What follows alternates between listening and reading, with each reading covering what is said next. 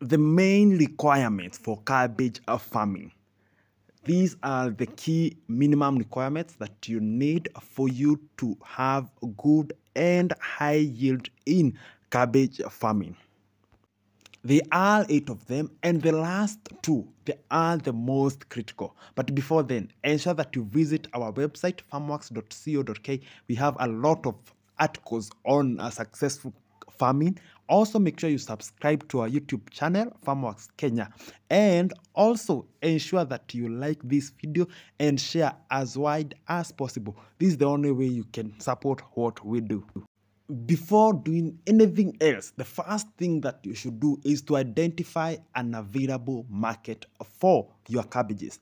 The market will tell you the variety to plant, the size, and even the quantity. And it will also give you the projected income. Without the market, you will farm blindly and you may end up falling in losses.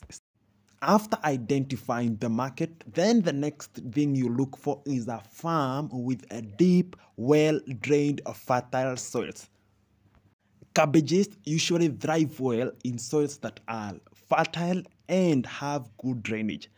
Clay soils or other soils that may experience flooding do not support better growth of cabbages. So when you're looking for a farm to grow cabbage, ensure that it has good drainage and it's fertile. The third most important requirement that you need for a successful and faster growth of cabbages is sufficient manure. This may be cow manure, sheep's manure, or goat manure. This one is a must-have for good cabbages. To get a better result of your manure, ensure that you apply as much as possible per hole and not broadcasting. Apply per planting hole. Based on the market analysis that you did, acquire the variety that the market told you they want. This one, it will make easier for you to sell your product. The main variety that you can take is a hybrid cabbage variety.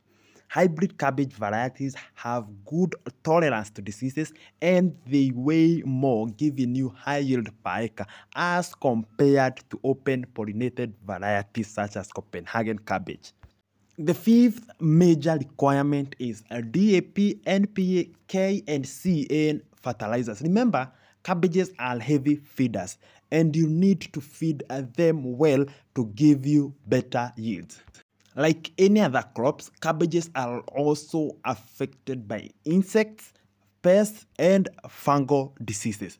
So ensure that you have a good budget to control all these insects and pests and diseases. The common is the black clot, which is controlled by spraying copper-based fungicide, and the other one is a DBM, all the famous diamond black moth. This one is controlled by spraying insecticides such as mulch insecticide.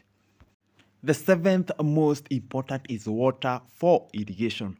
Regardless you've done your cabbages during rainy season or dry season, currently the weather pattern is not certain, like it's not 100%. So you may plant during the onset of rains, but midway the rains subsidize and you end up losing. Cabbages require a lot of water, especially during the folding stage, to give you good weighing cabbage size.